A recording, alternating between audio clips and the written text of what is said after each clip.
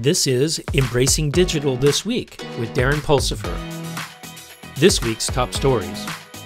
In artificial intelligence news, according to MarketWatch, the AI hardware industry, with an expected annualized growth rate of almost 27%, a $10 billion industry in 2021, is expected to be an $89 billion industry by 2030.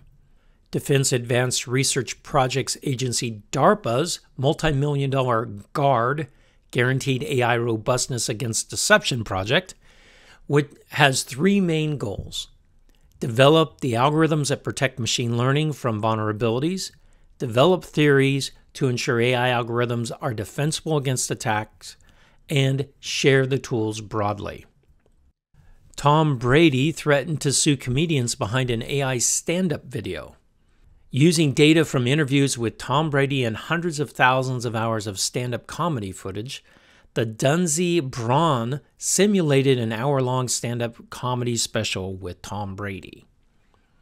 In cybersecurity news, a new report of Cyber Angel has revealed the top 5 cybersecurity exposures that pose critical risks to organizations. Here you go. Here they are. Cloud misconfigurations, supply chain vulnerabilities, ransomware attacks, phishing scams, and unpatched software.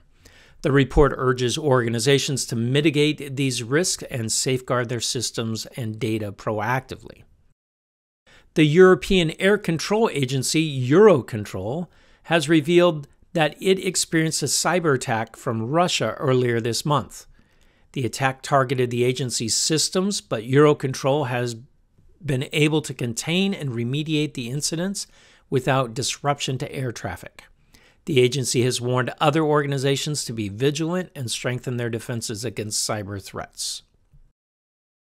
A critical vulnerability has been discovered in ANIA's industrial control system product, which could allow remote attackers to take over affected systems and cause disruption or damage to industrial operations. The flaw, which affects all product versions, was discovered by researchers at Clarity. The company has urged organizations using the product to update to the latest versions as soon as possible to mitigate the risk of exploitation. In intelligent edge news, Neuron, a provider of artificial intelligence solutions, has acquired Otis, a maker of imaging solutions for autonomous vehicles.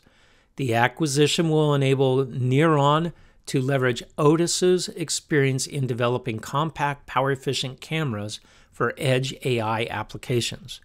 The acquisition is expected to accelerate the adoption of edge AI in the transportation industry. Solo AI has launched Glue Fabric, a secure multi-cloud service mesh for enterprise applications supporting hybrid and multi-cloud environments. It has a centralized dashboard for monitoring, managing, and troubleshooting applications in the multi-hybrid cloud world. The Canadian Government and Ericsson will invest 470 million Canadian dollars in 5G and 6G R&D over 5 years to create a sustainable and secure telecommunications infrastructure to develop new use cases and applications, including smart cities and connected vehicles. That's it for Embracing Digital this week. If you've enjoyed this episode, check out our full-length weekly podcast, Embracing Digital Transformation, and check out our website, embracingdigital.org. Until next week, go out and do something wonderful.